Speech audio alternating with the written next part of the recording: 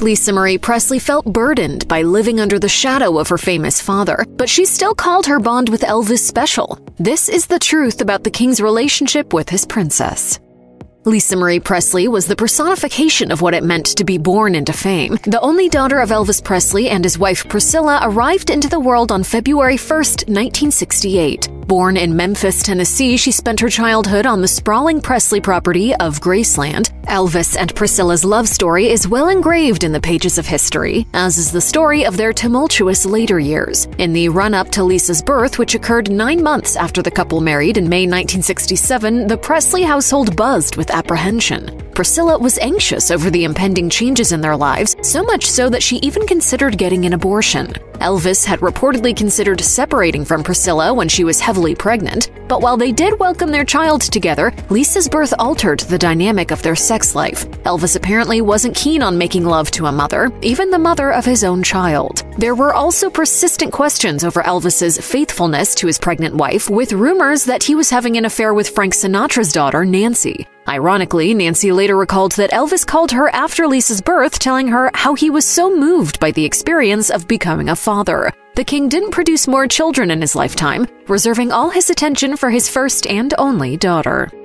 Lisa Marie Presley grew up amid luxury. As the sole daughter and heir of Elvis Presley, nothing was in short supply for her, including her father's affection. For all the 9 years of her life that he was alive, Elvis heaped attention onto her, and is said to have indulged her every whim. Perhaps the most well-known and abundant testament to that was when Elvis flew his daughter to Idaho for a mere half an hour so that she could play in the snow for the first time. But his music career's smashing comeback in the late 1960s meant Elvis was back to being away from home and on the road. Though he wasn't always a hands-on dad, as Priscilla Presley observed, he made sure to make up for it with gifts and affection whenever he was around. Besides the extravagant gifts, Lisa Marie and Elvis's relationship was built on sweet father-daughter moments, such as Elvis singing to Lisa or Lisa being allowed backstage for close-up looks at Elvis's iconic showman fineries. Being the apple of her father's eye shielded Lisa from Elvis's infamous temper, and she could boast of getting away with almost anything. According to The Week, Lisa recalled, "No rules. I loved it. Anything I wanted, I just had to ask."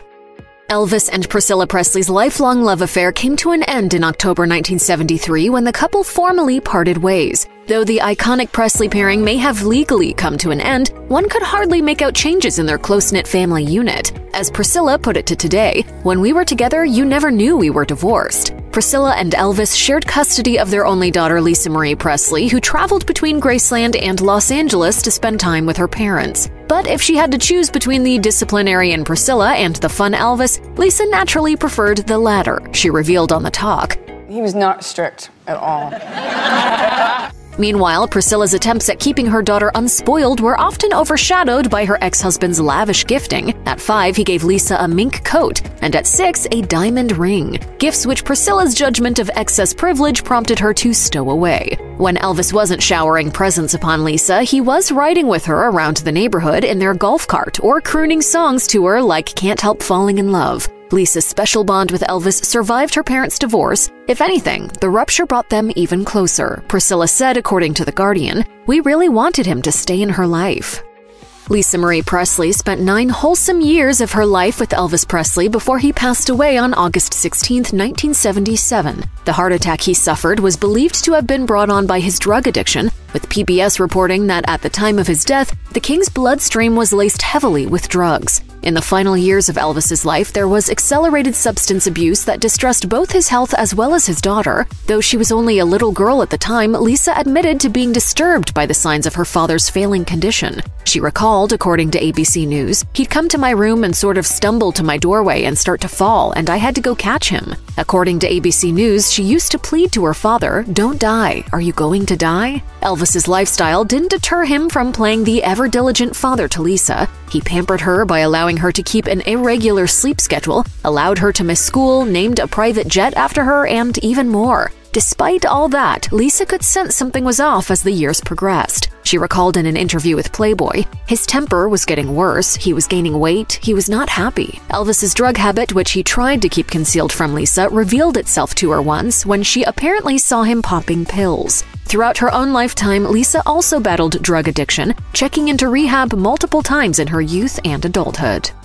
Lisa Marie Presley was around when Elvis Presley left the building for good in 1977. Before his death, Elvis had regained his public image as the world's most charismatic showman with comeback tours and his legendary Vegas residency during the 1960s and 70s. He was a changed man then, a truth reflected most evidently in his altered physical form and ill health caused by continued drug abuse. At home, his little daughter could see it too. Tragedy soon struck, and one ill-fated afternoon, Elvis was found dead on his bathroom floor in Graceland. Lisa was reportedly present on the Memphis property when her father died. She rarely discussed this particular memory in her interviews, although she did once recall their last meeting. In the wee hours of August 16th, Lisa happened to be awake when her father was only just making it home. Elvis, 42 at the time, packed her off to bed. Lisa recalled, according to Express, "He came in and kissed me goodnight after that. That was the last time I saw him alive."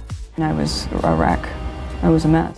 Lisa Marie Presley once told the Sydney Morning Herald, "I was just 9 when my father died, but I had a very special relationship with him." It was a sentiment she espoused all her life. He may have been the Elvis Presley to the world. To her, he was the man she watched television and took golf cart rides with.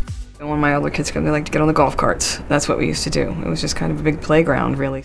Growing up at Graceland, Lisa spent a lot of time with Elvis, but aside from being treated to private performances from the iconic singer, she didn't otherwise immerse herself in music. When Lisa finally did grow to pick up her father's profession of singing, she didn't forget to pay tribute where it was due. A bunch of reimagined duets were produced in a way that allowed the father-daughter duo to sing together on some of Elvis's most beloved tracks, including Don't Cry Daddy, In the Ghetto, and Where No One Stands Alone. Lisa's heritage granted her the prestigious title of Princess of Rock, which all her life she tried to live up to. Though the smooth baritone she bore made it impossible to ignore her heritage, Lisa was insistent about creating her own career path. I want to move people through music in my own way. Yes. Not the way he did. Having a superstar for a parent comes with many advantages, but also one very glaring disadvantage: the pressure to live up to their legacy. And imagine the weight of responsibility on the shoulders of Lisa Marie Presley, whose father's fame defied measurement. Aside from living in the public eye from the day she was born, Lisa had to exist in the magnificent shadow of Elvis Presley's talent. According to the Baltimore Sun, she once stated, "I'm not him, I could never be like him ever, and I don't want to try." Unfortunately, the nonstop drawing of comparisons was an inevitable consequence of being Elvis's daughter. Growing up around a singer who moved hearts around the world surprisingly didn't motivate Lisa to pick up the microphone, at least not right away. She was well into her teens by the time she first considered a singing career, with her debut track, Lights Out, earning a positive response from critics. With her first album, To Whom It May Concern, Lisa kick-started her own unique career in music. She told the New York Times, "I'm not trying to be Elvis Presley's child, and I'm not trying to run from it either."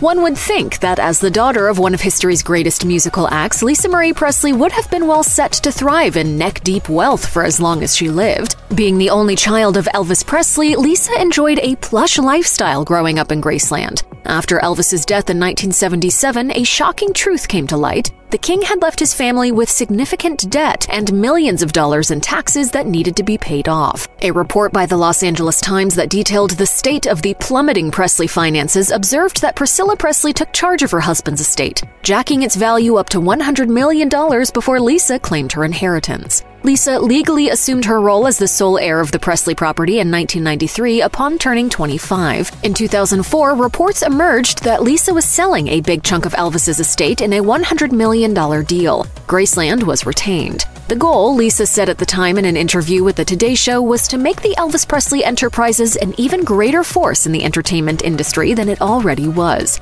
But behind the curtains, things were all shook up. By 2018, she had sued her longtime business manager, Barry Siegel, alleging his mismanagement of funds had led her to financial ruin and losses in excess of $100 million.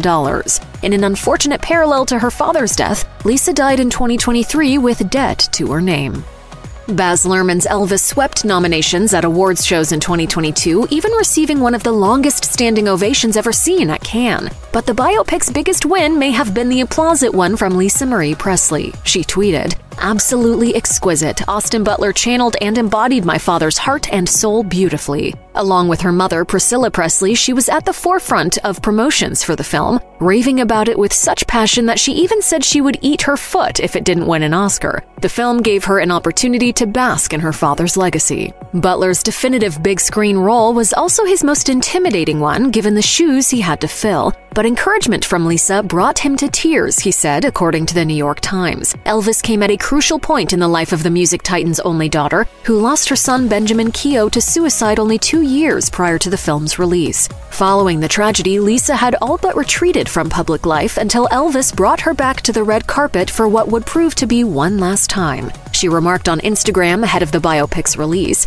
"I do believe that this may be my first smile in 2 years." Lisa made her final public appearance on January 11, 2023 at the Golden Globes, where she saw Butler clinch the award for Best Actor for his portrayal of her father.